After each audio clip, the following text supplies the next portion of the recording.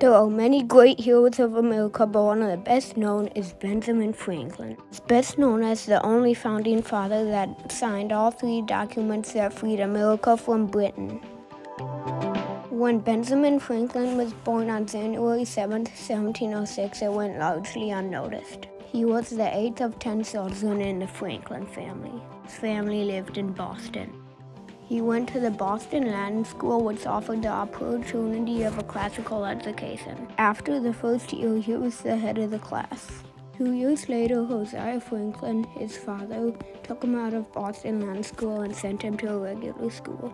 After he finished school, he worked at his father's candle shop. Benjamin cut wicks for the candles, filled the dipping molds, and went on errands. When Benjamin turned 12, he was old enough to formally become an apprentice. His brother James had just returned from England to open up his printing shop. Benjamin signed a contract to be an apprentice for James. He swept the floors, kept the fires, and carried messages for his master. He barely did any printing. Benjamin wanted to try writing the New England Courant like his brother, but he would not publish it. So he decided to disguise it by saying it was written by Silas Dollard. When the government found out what was really going on, they threw James in jail for being critical of Benjamin. About 20 years later, he decided to go to New York. He married Deborah Reed, had a daughter, Frances Folger Franklin, that died when she was 4. But Sally Franklin, born in 1743, would promise to be a more lasting addition to the family. Benjamin opened up his own shop next to his printing business that sold stationery supplies and other items related to printing. Nobody was more practical than Benjamin Franklin. He ate and dressed sensibly. He was careful about his health. When it came to business, he analyzed situations and made decisions based on facts and figures. Much of his attention had already focused on electricity. In 1751, a comprehensive account of Franklin's electrical experiments was published in London. The Benjamin Franklin who returned to London in 1757 was a different person from the journeyman printer who had gone there more than 30 years before. William was in his late 20s now, with a taste for adventure. At 16, he had tried to run away to sea. His father talked him out of that, but later arranged for him to accompany a military expedition to Canada. Now William was finally taking his first trip overseas. He hoped the rest of his family would come along as well, but Debbie was afraid of the sea and would not cross it. Eventually, William and his father decided to go to London. He and William took many trips outside of London. On one they explored the ancestral home of the Franklins, seeing the place where Benjamin's father and grandfather were born. They also toured the Midlands in Scotland for 3 months in 1759. The latest war between England and France finally ended in 1763. The British had emerged as the victors, leaving the French on the losing side, and the terms of the peace treaty removed France as a power in the eastern part of North America. By the 1760s, many of the colonists were not as closely tied to England as their parents and grandparents had been. Since the colonists would benefit the most from their peace, the British naturally thought colonists should pay dearly for their good fortune. Amid all this controversy, Franklin returned to England in 1764. Tensions lessened some when the Stamp Act was repealed a few months later. But this repeal did not signal a fundamental change in Parliament's thinking. In 1770, anger over the Townshend Acts led to their taxes being repealed on everything but tea.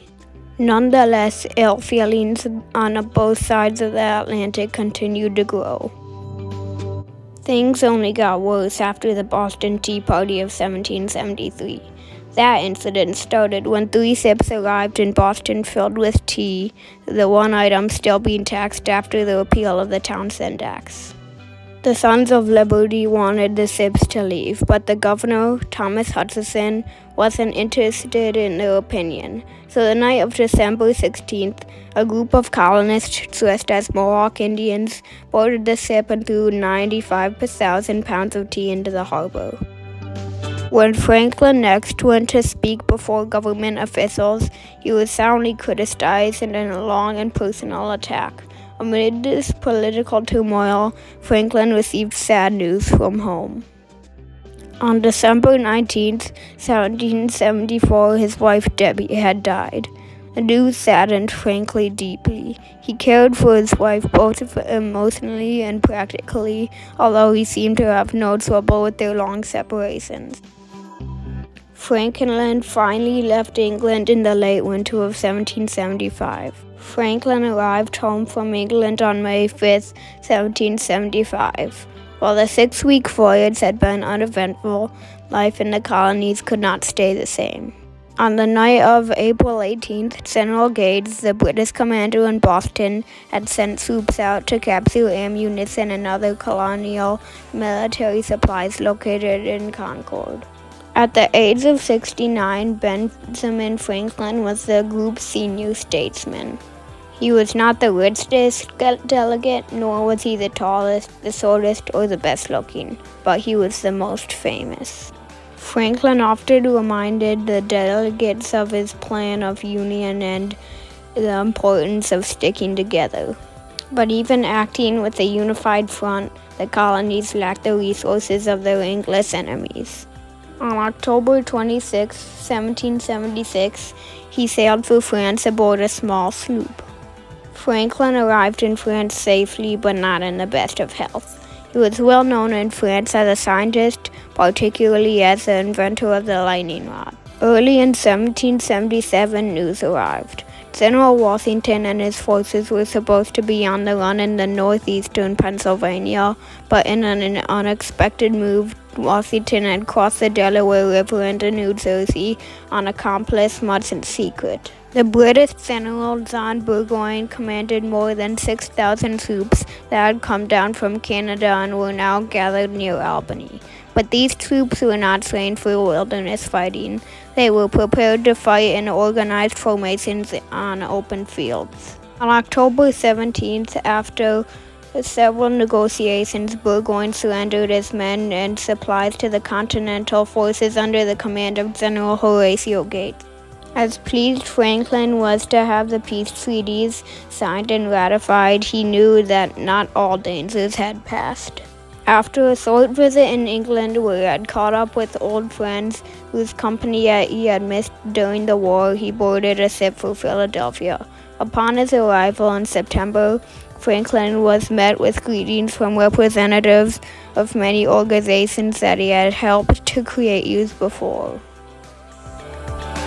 By the fall of 1788, Franklin realized that he would not be rebounding from his current decline. Our new Constitution is now established, he wrote in a letter, and has an appearance that promises permanency, but in the world nothing can be said to be certain except death and taxes. Of death, at least, he was especially certain. In fact, he spent months of his last year in bed suffering from kidney stones. Benjamin Franklin died on April 17, 1790.